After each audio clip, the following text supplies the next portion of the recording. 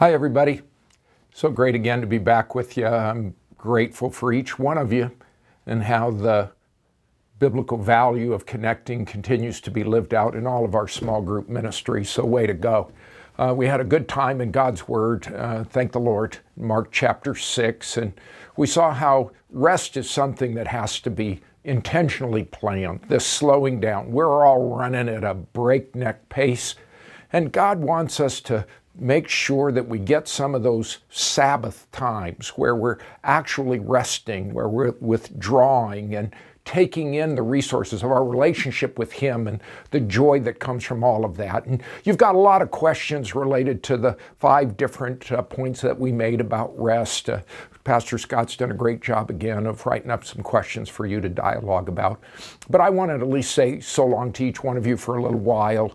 This will be my last time before, Lord willing, we'll be back on the first weekend in September on Labor Day weekend, and I'll be sharing some of the things that the Lord has revealed to me and some of the things that I think we need to keep working on here at Emmanuel Faith Church.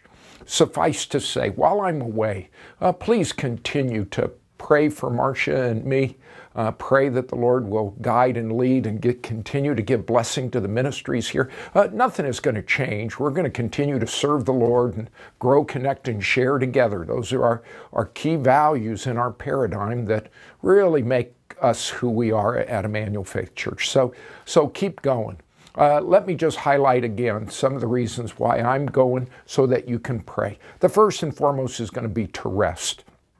This will give me a chance to unwind the rubber band and to withdraw just a little bit from all of the demands of ministry so that I can listen to the Lord, draw close to the Lord, and do some personal and professional discovery. That's one of the things that I'm really, really excited about. The second thing is for me to re-energize. I know that God has another chapter for me here at Emmanuel Faith Church, and I'm looking forward to what that will be. And so as you pray that God will speak and re-energize my soul so that I can continue to lead this church in the way that He really wants me to. The third area, it's another R, is to reconnect. This will give me a chance to be away and interact with some of my siblings. Since I work most weekends, I don't get to see my siblings, and I have 6 siblings, very much, nor their kids. So I have nieces and nephews and lots of grandkids now. So this will provide time for me to reconnect with my dear Marcia, with my own kids, with my grandkids, and you just pray that the Lord will reestablish some of those lines of communication, especially with our extended family. And then finally, the fourth R is that I'll come back re-envisioned as to what the Lord really, really is desiring for us here as we move beyond. This theme is going to resonate throughout our fall series, as I really think that the Lord has some brand new things that He wants to do. He wants us surely to move beyond the status quo, within our own hearts, within our own ministries, within our own lives, training our family, serving our community, changing our world. So I'm thrilled that you can go on this rest with me. I pray that you'll be able to implement some of this rest time into your own very busy schedule.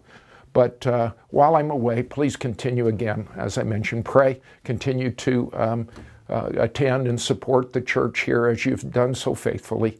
And I'll really look forward to being back with you in September. You've got some great preachers coming from our staff, and you'll be fed great meals of God's Word. So blessings on you, and we'll see you in a few months.